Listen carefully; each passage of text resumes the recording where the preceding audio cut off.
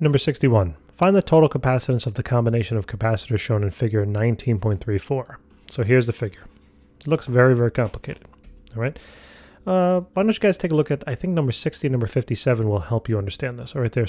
They're easier systems of capacitors, and it should hopefully help make this one make a little more sense. So what I need to do is I have to somehow break this whole thing down into a single capacitor. All right. Well, in other words, you could look at it as building it up into a single capacitor. I'm not really sure, but it doesn't matter. Somehow we got to get it to a single capacitor. So I like to pick apart, a couple of non-complex units first. So if you define a start point here, okay, and an end point, what I like to do is I like to think about like charge flowing through or water flowing through, right? And I look, and if water flows through here, it can go one of three ways, all right? But I noticed, depending upon, these three ways, I got like, these are in parallel, by the way. These three, 1, 2, and 3 are in parallel. But the problem is within that parallel arrangement, I also have a series element here, right? And then after this parallel, I kind of have like another parallel arrangement here. So I'm not going to start analyzing that part first. I'm going to start picking apart the easy stuff, the simple parallel and the simple series arrangements. It doesn't matter which one you necessarily start with, all right? What I'm going to do is I notice that these are beautifully in series with one another, right? In order to get to the 3 microfarad, I had to flow through the 5. So what I'm going to do is just combine these two first, okay?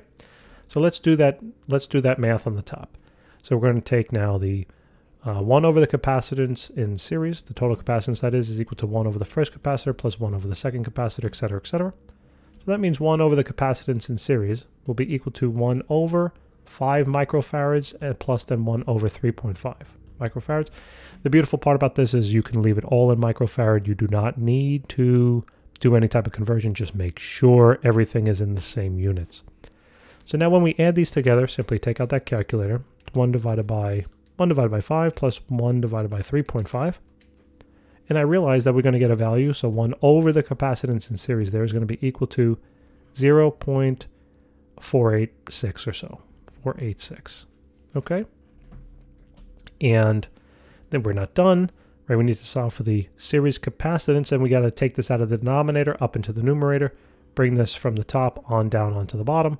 And we realize now we have a nice little, cross multiplication that we did, and just take 1 divided by that 0.486. So we come up with a value here of about 2.0, I'm not writing, 2.0, what do we got? 6, okay, is equal to about the capacitance there in series.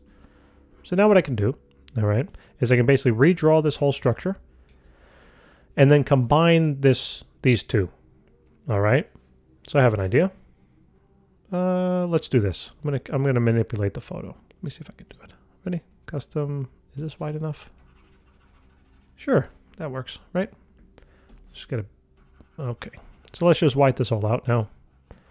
And what I'm gonna do is simply, I know it's gonna look a little funky. Well, actually, you know what? I'll extend this on down a little bit. So let's extend this one on down to there. Let's extend this one on up. So now I realize that there's a single capacitor here, and let me put that, I guess, in green.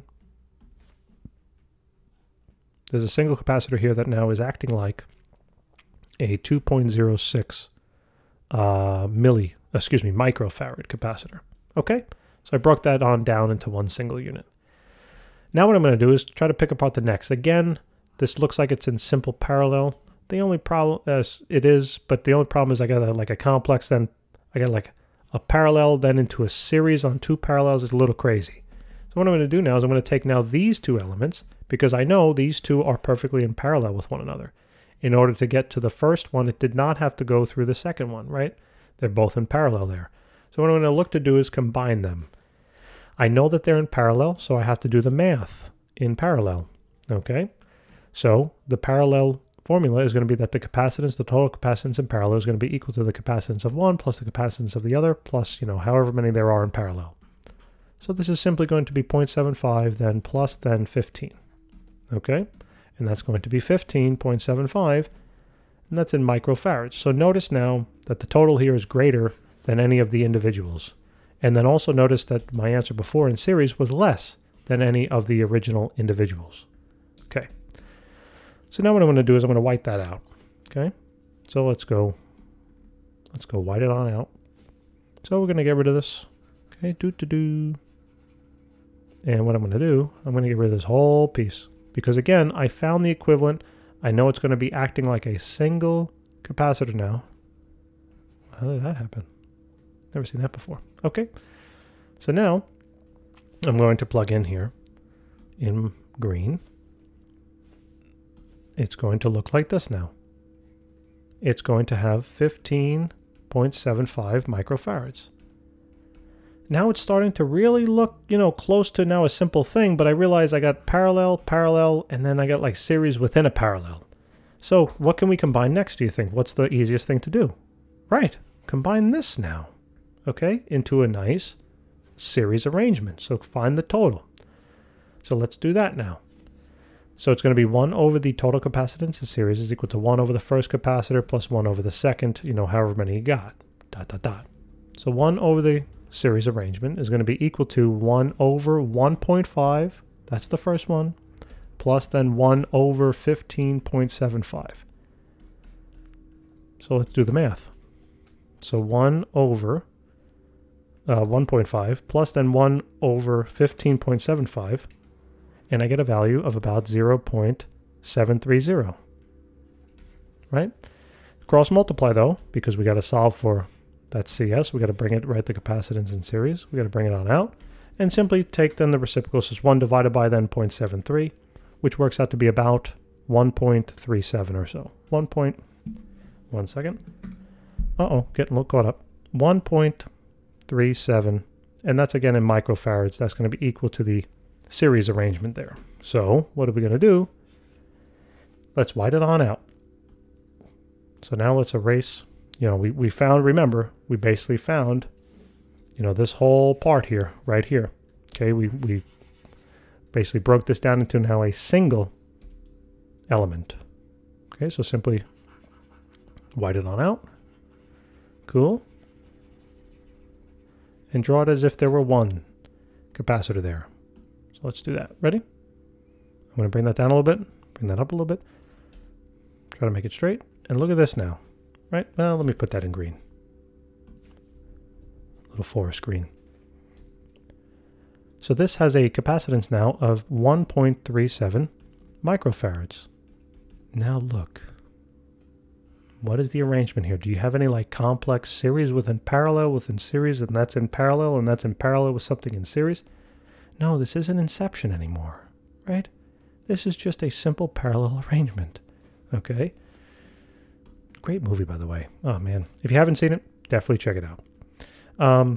So all I have to do is now find the equivalent capacitance of this parallel arrangement. So how do we do that? We did it already, basically, right? It's the capacitance in parallel is equal to the capacitance of one plus the capacitance of the other plus the capacitance of the other, however many you got. We got 3 here, so we're going to be adding all 3 together. So there's 2.06 plus then 8 plus then 1.37. And what do we get? Let's see. So we'll take that value, add it to 8, and then add it to that exact value from before. I'm adding the exact value, so if you use the rounded ones, it might not come out precisely, but who cares? As long as you're in the ballpark. 11.4. 11.4, and that is now in microfarads. Okay? So this whole thing that I now just combined would be similar to now a single capacitance of 11.4 microfarads. So just to complete it, let's white everything on out. Okay, so watch. Erase everything now. This whole thing now just gets broken down into one nice little unit. Okay, almost there. By the way, how's your semester going? Hopefully it's off to a good start, I guess. You're probably about a month in or so now, right? Ish, depending upon the professor, right? I mean, you might be 2 days in. Depends on where you are. But I hope the semester, not only physics, but the rest of your classes are treating you well. So now I realize that this is just 11.4 microfarads. So that whole complex thing that I whited out literally boils down to this single capacitance. So this whole arrangement of capacitors that was there before is basically the same thing as one single capacitor with a capacitance of 11.4 microfarads. Guys, thank you so very much. I really do appreciate it, and I do hope this really helped. If it did, please give us a hand. Just taking literally a half a second, hitting that subscribe button, hitting the like button too. It definitely means a lot to us. It helps us out tremendously, and it's also very motivating, quite honestly. So, you know, we appreciate it very much. If the video helped, if it did not, no worries. But don't give it a thumbs down. Take care.